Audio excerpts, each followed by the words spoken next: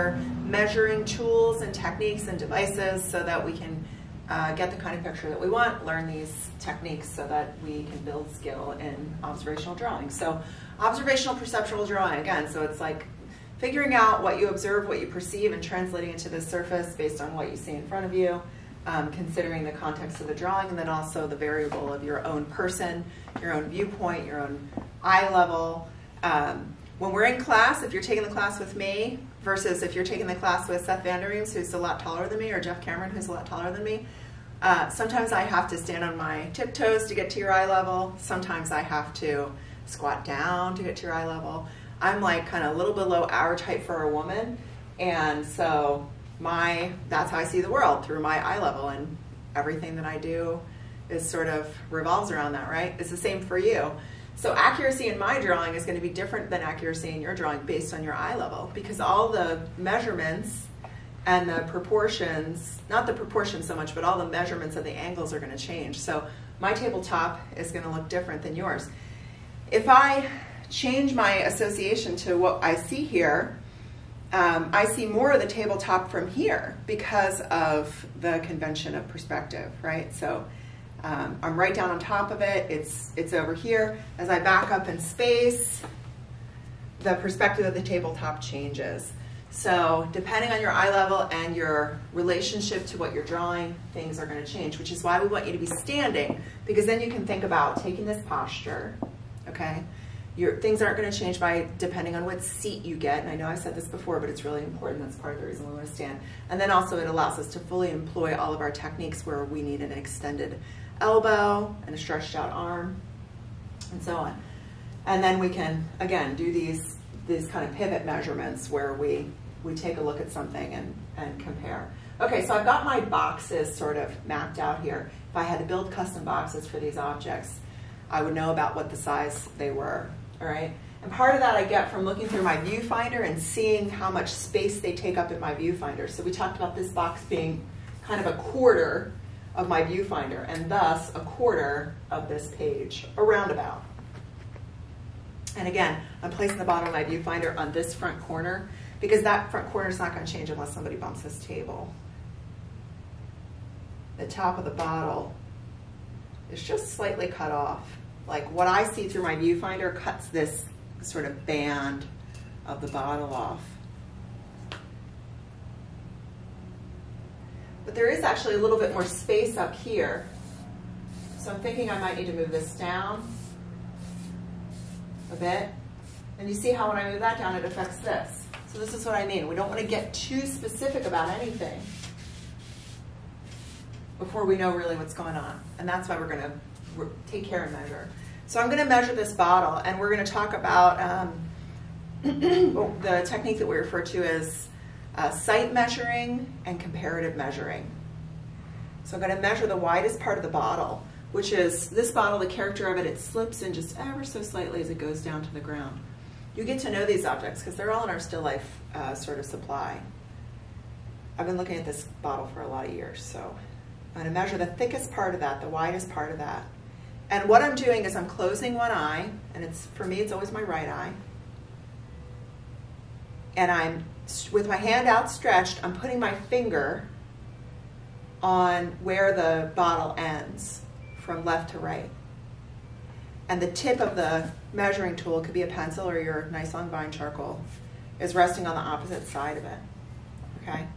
So that's the measurement of the widest part of the bottle. If you have your eyes open, it kind of makes it sort of like a little, it's very difficult to see what's happening if you have both eyes open. But if you have one eye open, and the book talks about this, like it's a scientific optical situation. So this allows you to get a little more clarity. So one eye open, one eye closed.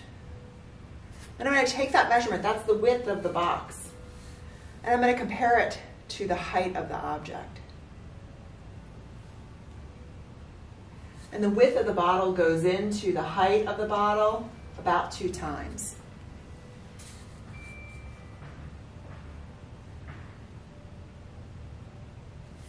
So I'm going to sort of rest my finger at the top and then bring that measuring tool up. The bottle itself is just slightly taller than 2 widths. So since I've done that work there, now I can translate that measurement. So the width of the bottle, if it's truly this wide, and remember I think we said that it was these marks here were representing a little bit more. If this is that wide, then 1, 2, well, remember through my viewfinder I was seeing that the top of it was going off the page. So that tells me that this measurement is too wide, or too tall rather, for the width. So I'm going to go back again and see what's going on. And now as I look through my viewfinder again, I'm seeing, you know what, I probably don't have quite enough space on either side here. And I probably have too much space down here at the bottom. So I'm going to move that up and then allow that to go off the page.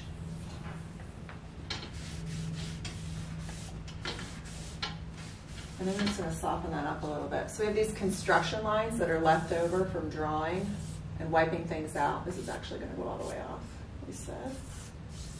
And those are okay. Like, you'll notice that your drawing kind of gets like a hazy, cloudy effect to it after a while. And it's actually kind of a nice sort of thing that happens. Okay, so now I'm pretty happy with this. I think it's a little closer to reality, maybe slightly wider. I'm going to measure the whole jug. And I'm going to include the handle, okay, because it's part of it. So we're talking about the outermost dimensions. You might have an object that has a spout or a handle. Make the box so that it fits in the box, not so that just the main body of it fits in the box.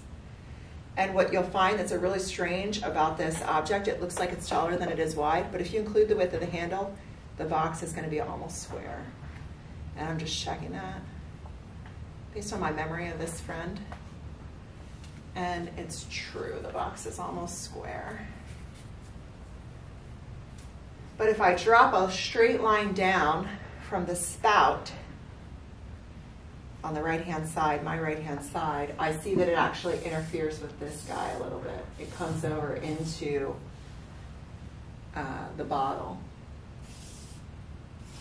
So I'm going to make this box a little bit bigger. I had to drop a box on it, it's just about square. And I'm lining my viewfinder up again. And I'm seeing it's actually a little more like this, further away from the edge. I'm going to wipe this friend out a little bit. So you can see, it's a slow process, and that's a good thing. The slower you go, the more accurate your drawing is going to be. And there are various stages that you want to stop and check and are really important to accuracy in the picture. So I just measured the orange, just top to bottom on sort of a central axis. And I got that the orange is about half of the height of this box.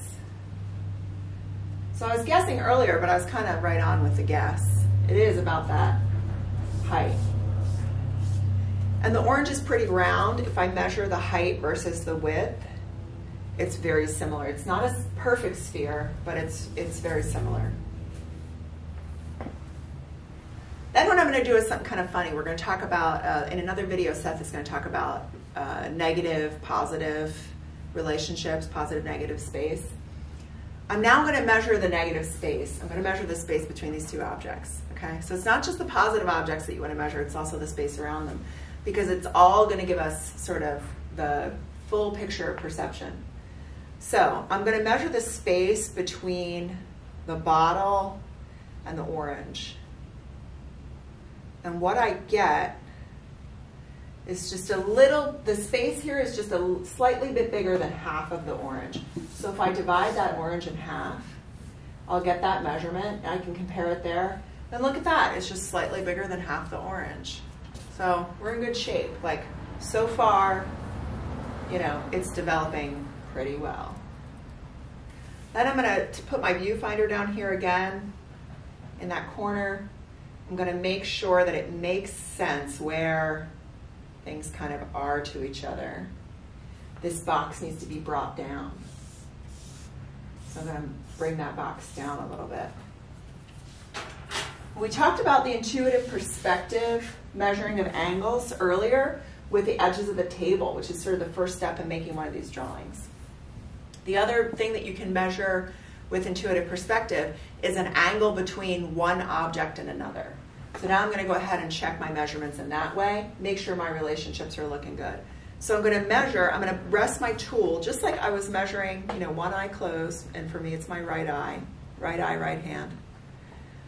I measured the intuitive perspective of the tabletop angle before. Now I'm going to measure the relationship between the objects by resting my measuring tool on the bottom of two objects. So I'm basically like drawing a line between this orange and the bottom of that bottle. Whoa. Just pretend that didn't happen. Maybe we can edit that out. I'm basically going to draw a line between this friend and this friend, okay? And then I'm going to see if it makes sense for my drawing.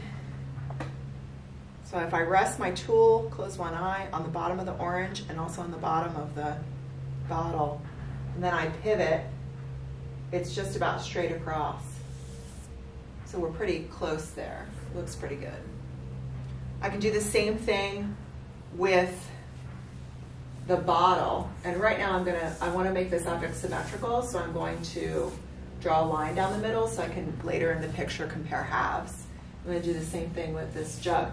Because aside from its handle and its spout, it is a symmetrical object, like just the vessel itself. If we pop off the spout and the handle, it's a symmetrical object. Okay. So I'm going to go from the middle of this friend to the middle of this friend.